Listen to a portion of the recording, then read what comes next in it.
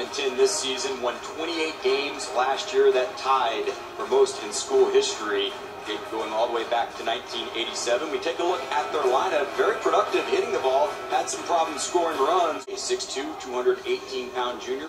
All of his appearances, except for that Tuesday appearance where he only threw 7 pitches, have been starts. Shockingly, did not get a hit last night. And that's why I have him. I'm highlighting him today.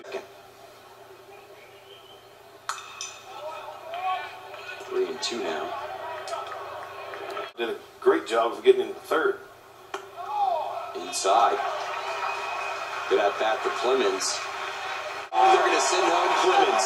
Here comes the throw. The tag. He's safe. He dropped it. 3-1 Horns. Line drive to right field. Casey Clemens did a good job of staying with it. The play once he got home.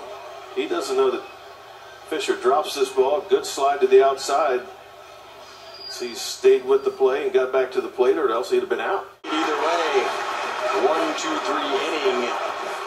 Casey Clemens ranging to his right. Parker French getting over. Texas leads by 2. Seeing the ball better. It's his 12th walk. But check that now, his 13th walk of the season. Alex Silver hanging out there with Skip Johnson. Ball is raced to right field. Carter's taking the turn.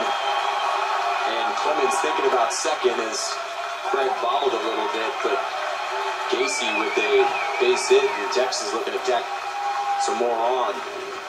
Good job by Casey. 2 walks early in the game. Gets that fastball lower inner half. Drives it by first baseman McGuire, who was holding Madison Carter on. I think Dad will take that day at the plate. It's a good one. Yeah, I mean, the 2 walks. He scored both those times. In the series,